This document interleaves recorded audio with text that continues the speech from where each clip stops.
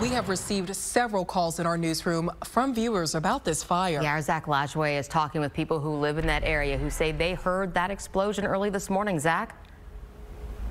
Lisa, good morning. And in some instances, people who live here in a community about 5 miles away from that facility say they felt what they thought was an explosion early this morning at around 1 o'clock. The woman who lives here inside this home says her house rattled.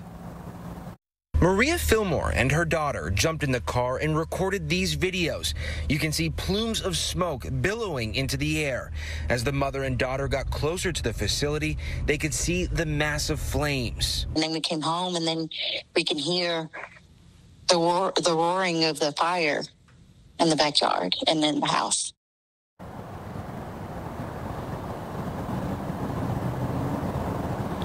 Maria says she has loved ones who work in oil and in gas, especially in plants, so her heart goes out to those folks impacted by this incident this morning. As of right now, there is no evacuation order, nor is there a shelter-in-place order.